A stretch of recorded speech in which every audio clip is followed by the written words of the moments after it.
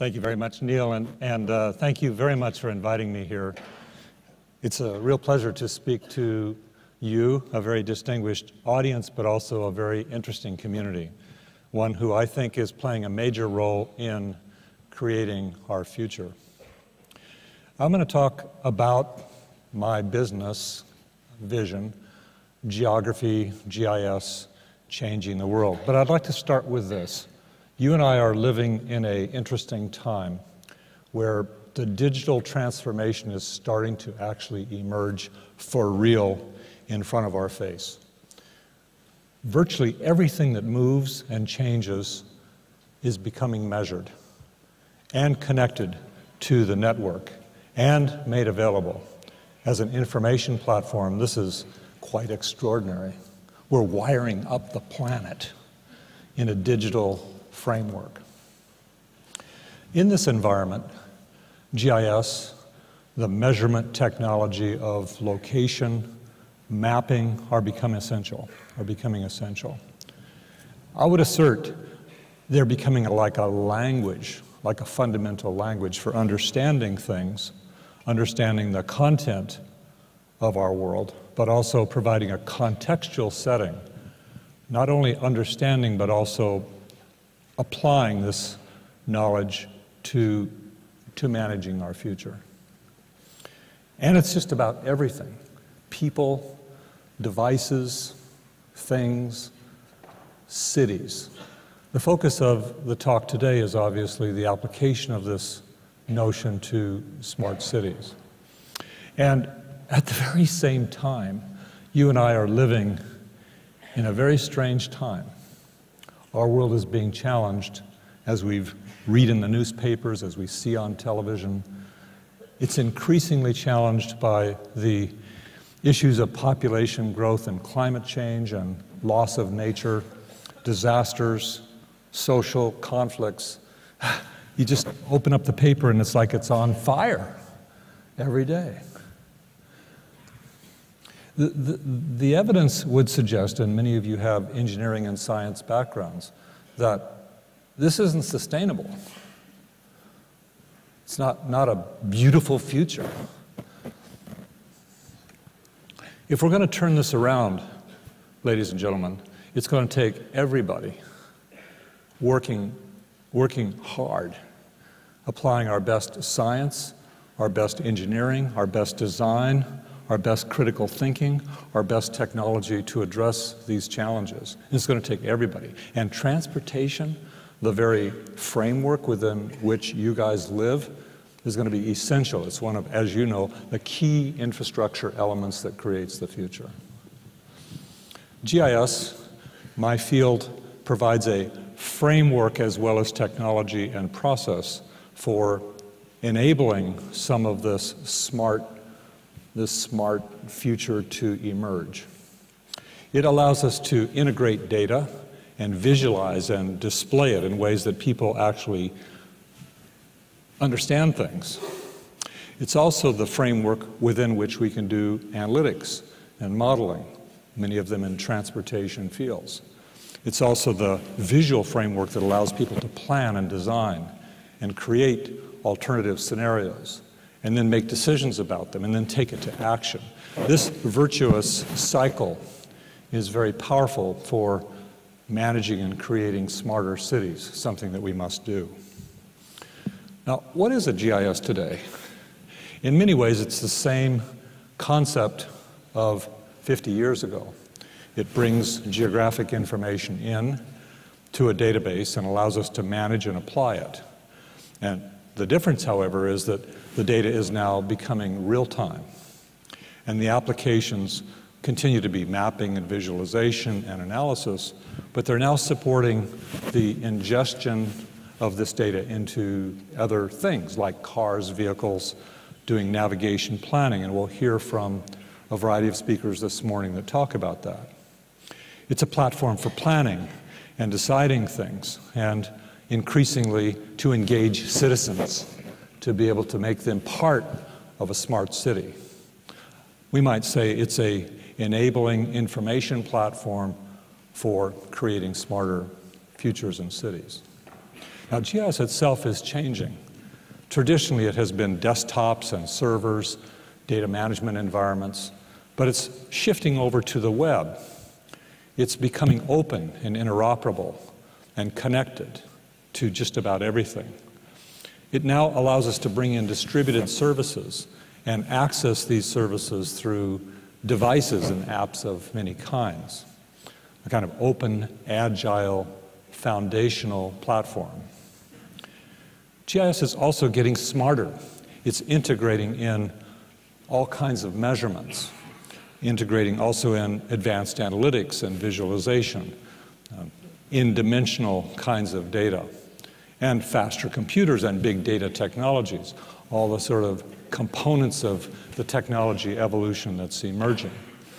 This, ladies and gentlemen, I would assert to you is a platform for smarter transportation, the world that you live in. What do we mean by smart? What do we mean by smart in a city? The first definition, I would suggest, is the notion of real time, wiring up everything that moves or changes into geospatial frameworks so that we can manipulate it and see it, both on the urbanized space as well as natural resources, water, air, climate change, etc. And we're already seeing this, the notion of bringing in sensor network information, spatializing it dynamically, using it for situation awareness, like this control room at FEMA in my country, the Federal Emergency Management Center. And thousands of examples like this are emerging all over the world. Or in Seattle, the police department, real-time crime. This data, it comes in with very high velocity, is analyzed locationally, and then visualized and integrated into apps that tell people things, alert them in a web environment. These are some examples of information that is coming in now in your space live. For example, camera traffic monitoring in Santa Clara, California, with this organization called MetroTech. Or in London, right before the Olympics, they began experimenting and now have implemented cellular traffic monitoring in their dashboards. And the company called AirSage in the United States has taken all the cellular data for our country and made it available as location services, a new dimension of mapping. And finally, this beautiful little company called City Labs in California also is using their transportation modeling origin, link, destination to take demographics and allocate it actually onto the links. This is opening up and changing what we see and how we understand the smart city world. Today, I'm very pleased to announce on behalf of Google and Waze a new partnership between the Waze organization and GIS users.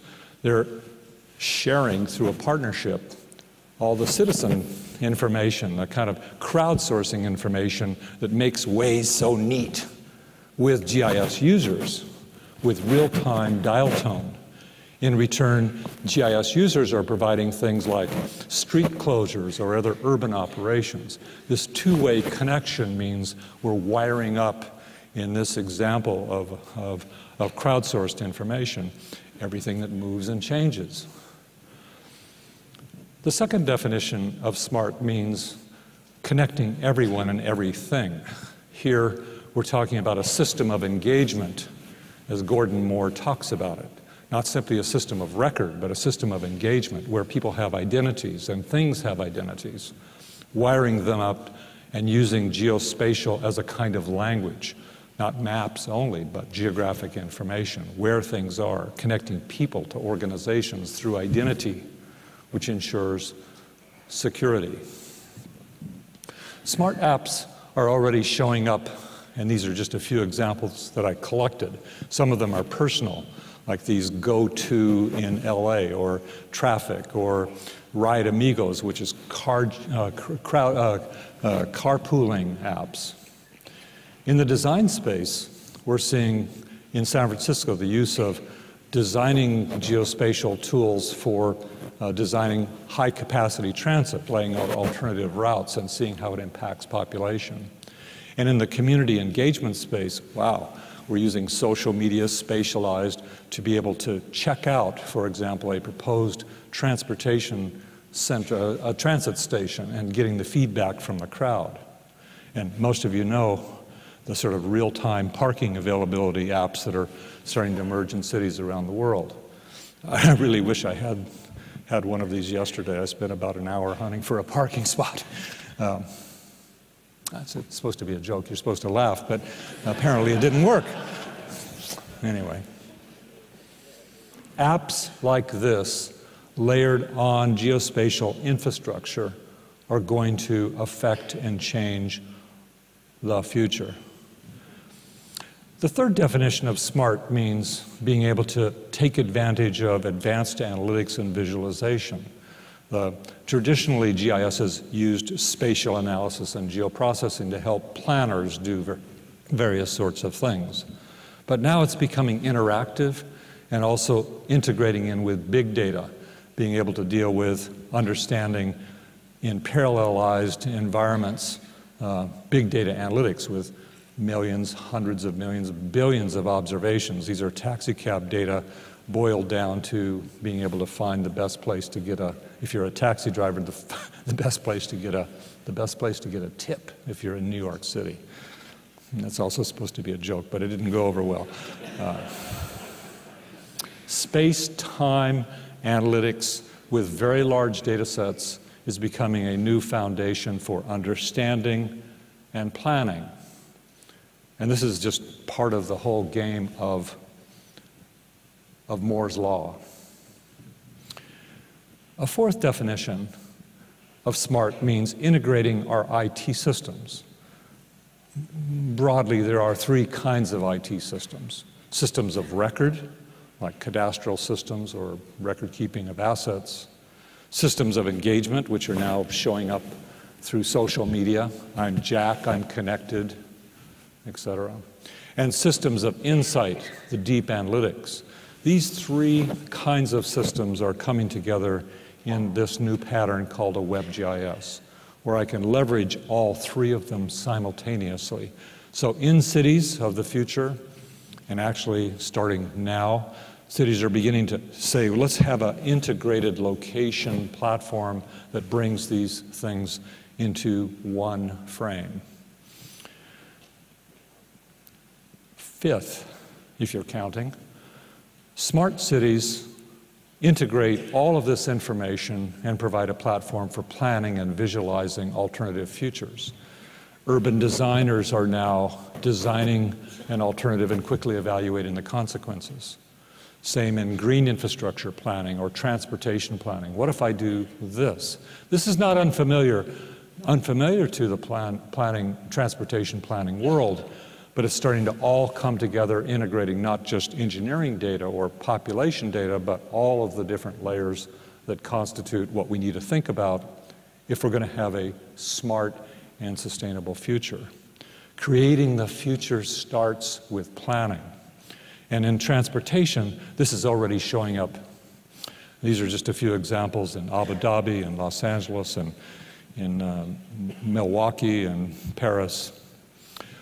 Designing and quickly seeing through visualization what the future would be. But in Singapore, they are designing alternative urban patterns and quickly evaluating, like this map shows in 3D red, the impaction of that on increased traffic in the city. This is smart planning. It's the whole cycle. It excites me so much that we can actually not just throw together the future, but thoughtfully bring scientific information and evaluate it through a public language of maps and visualization. The last thing I'll talk about is smart GIS engages communities. This means while cities and regions are doing a great job with GIS in running their city, and it'll get better and better, some cities are beginning to take the whole city's digital stuff and put it out on the web in a cloud. I call it community GIS. It's not just for individuals or enterprises, it's a GIS for the community, like all of the Melbourne region, where citizens and NGOs and kids in school can get connected to the maps and data of the city and start feeding back. In Los Angeles, startups are even being invoked. The mayor actually said, you know, Jack, we're spending hundreds of millions of dollars in the past on building a GIS. I really want to make that available to stimulate innovation in the startup community.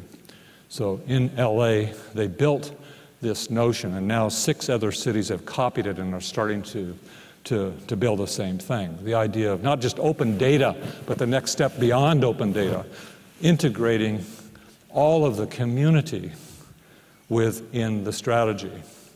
It's all living and working and collaborating together through this vision of maps and geographic information.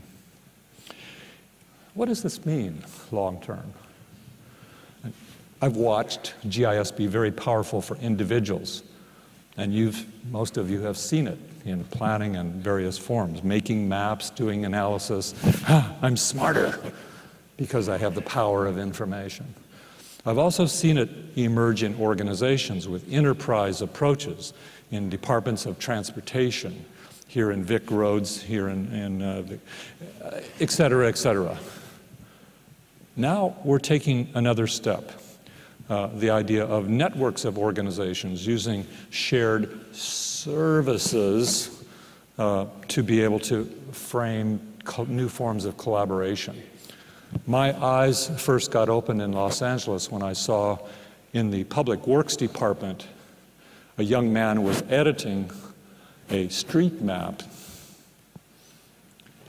on a workstation. I said, well, that's interesting. What's the parcel map behind it? It was a leading question because the city of Los Angeles has, I think it has 3 different copies of parcel maps, you know, cadastral maps. And I said, is that the planning department's parcel map or the works department? He says, no, Jack, this is the county's parcel map coming in as a web service behind my transportation editing. You get this idea? So one agency is serving another agency through web maps and web services. This is going to unravel very nicely. On the internet, with web services of maps of all types, we'll be able to interrelate our knowledge, share our knowledge, build a kind of infrastructure or platform, or I like to call it a nervous system for the future, a nervous system for our cities, a nervous system for our planet, where everything is measured, integratable, analyzable, and used in these kinds of applications that I just shared. Ladies and gentlemen, this is a huge opportunity. Humans have never been more capable of sharing their knowledge. We're wiring the world up and then understanding what it means and then acting. So in this meeting, in your organizations, I really want to challenge you to transform your organizations to open information sharing and embrace these big challenges that our planet has, that our cities have, that organizations have, that citizens have. Envision through the very instruments that you work with, planning, designing, evaluating, and then share this information. This organization, ITS, is an amazing organization in the sense that it's created a community of sharing knowledge. Today, tomorrow, people are open and sharing. This is what I'm doing in Singapore. This is what I'm doing in LA. This idea of learning from each other and collaborating and designing and creating a smarter future. I believe this is actually one of the key elements for creating a sustainable future. And I appreciate the chance to share a few thoughts about that with you. Thank you.